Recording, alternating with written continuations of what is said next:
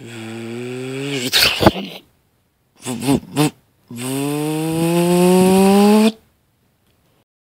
how's it going?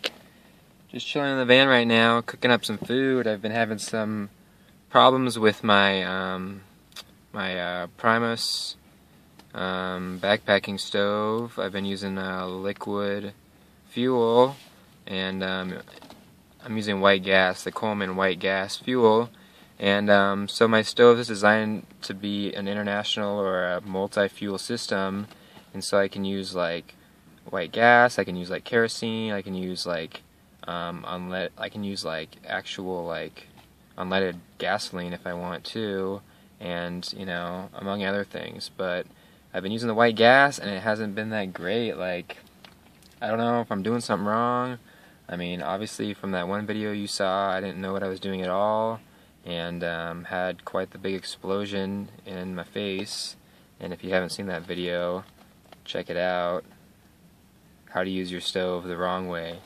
And but I've been experimenting kind of with another way to cook stuff, and I got I've had this immersion heater that I'm using now. I've been using it for like just tea, you know, you just stick it in there and it warms it up. But let me show you what I'm doing now. So I'm using the immersion heater. It's just these coils, and then it just sits on the edge of a cup, and it plugs into the cigarette lighter right here. And I'm just running it off the car battery and boiling noodles. I mean, they're obviously not going to get to a boil, but it's thin spaghetti, and so it's doesn't take too long to cook all the way through. And it's been probably 10 minutes right now, and they're getting pretty soft. Like, I'm pretty happy with the result, and so I'm liking the way that works.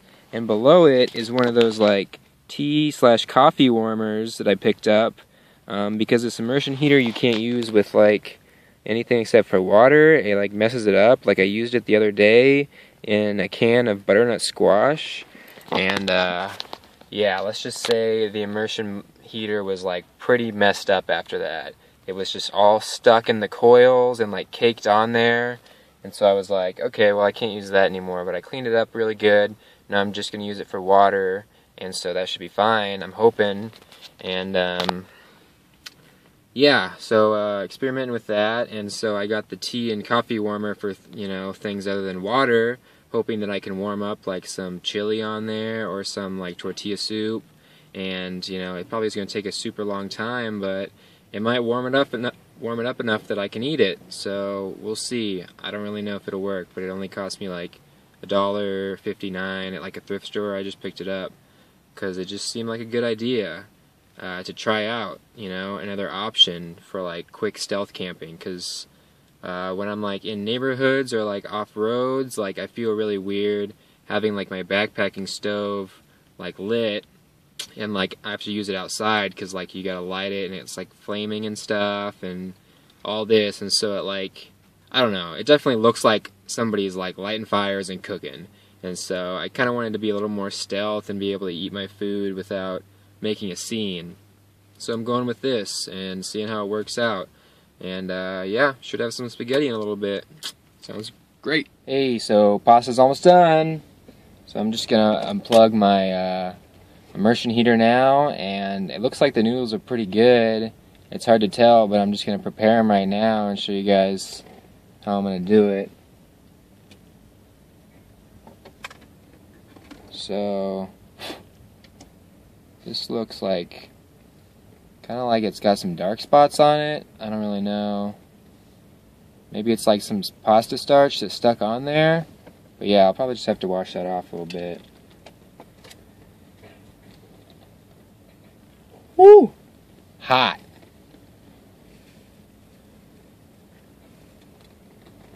So I got this spaghetti noodles here. Just gonna drain some of the water out.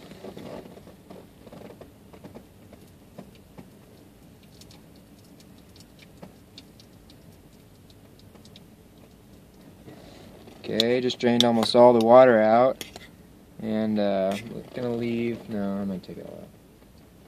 Some pretty starchy water. Now I'm gonna dump in some pasta sauce real quick while it's smoking hot, so it'll heat it up.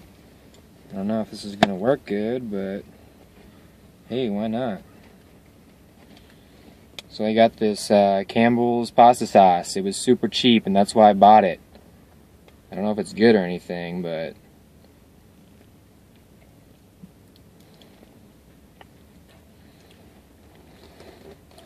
tastes fine.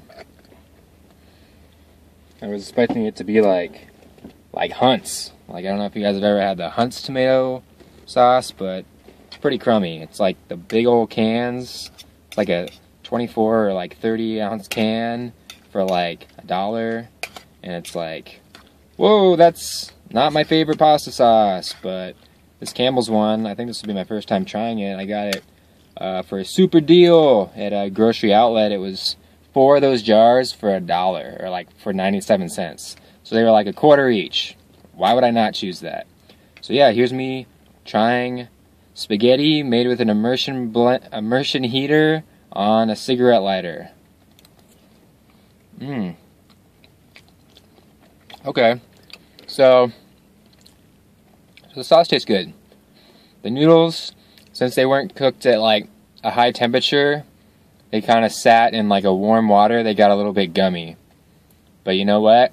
That's part of being outdoors and camping and stuff, is your food turns out a little weird sometimes. But it tastes super amazing right now because I haven't had a hot meal for a couple of days actually.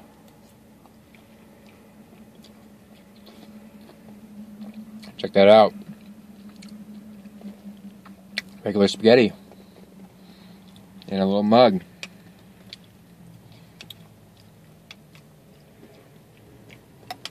Cool. I think next time I'm gonna chop up some like carrots and onions and put them in there too, and boil them in there maybe to cook them, and then mix that in with the sauce, or put in some meats. I have some salami, maybe I'll throw that in there. Just make it a little bit more fancy next time. But this was good because it was just my trial run. But yeah, this tastes pretty dang good. So for all you guys living in your van out there, immersion heater can do a lot more than you would think. Worth getting, you know? Definitely.